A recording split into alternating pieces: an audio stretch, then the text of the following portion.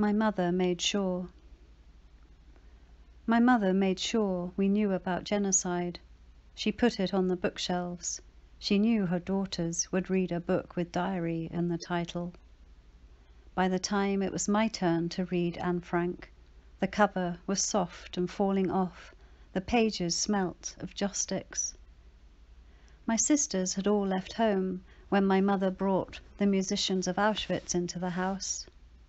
As soon as she finished it, she put it by my cereal bowl for me to read.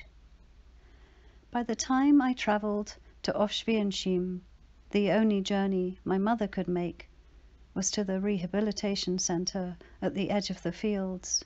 She couldn't walk or talk. I showed her every photograph when I returned. We still had pictures printed in those days.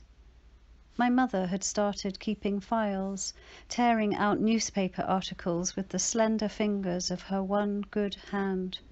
The survivors and their children, Karl Lutz's paper trails, the Schindler miracles.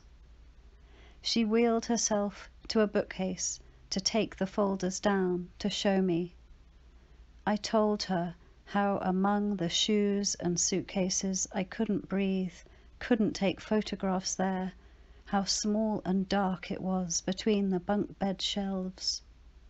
She gave me her skew-whiff nod and slid a finger along my photograph of the Birkenau tracks.